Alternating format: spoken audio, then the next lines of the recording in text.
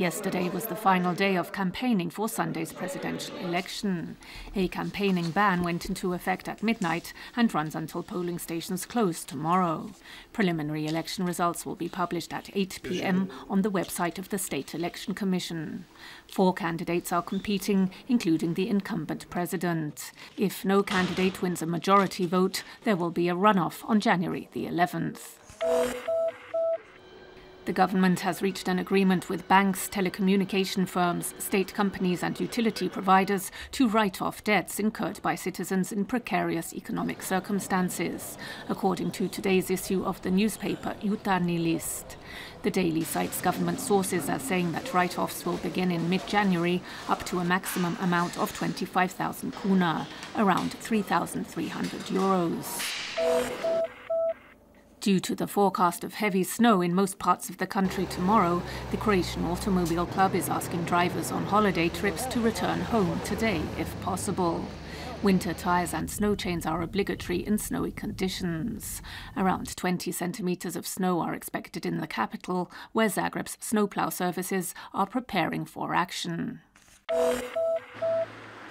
A group of embittered workers from bankrupt factories in Tuzla in neighbouring Bosnia and Herzegovina have spent the night in a sports hall close to the border crossing with Croatia at Orašje.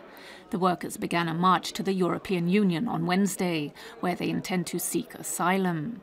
Some of the protesters gave up their march on Friday after the government of Tuzla Canton offered one-off aid amounting to around €200.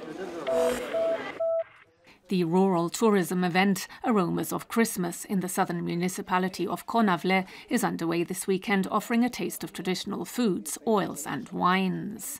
As part of the program, visitors can see how local products are prepared on family farms.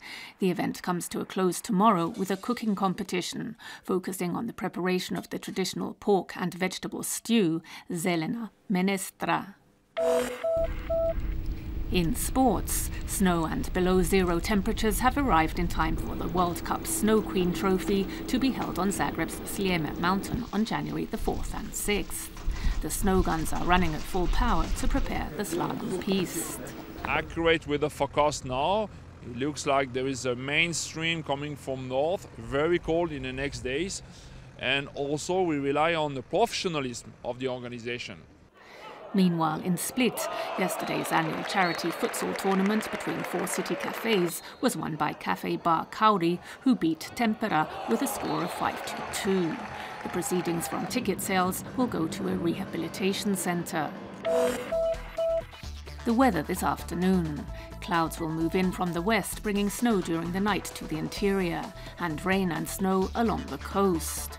Winds on the Adriatic, the northeasterly border will lighten and give way to a stormy Jugo wind, reaching gale force. Temperatures will range between 0 and 5 degrees inland, from 6 to 11 degrees on the coast.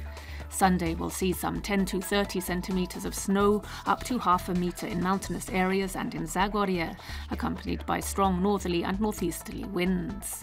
Conditions will calm on Monday, with some snowfall and a drop in temperatures towards midweek.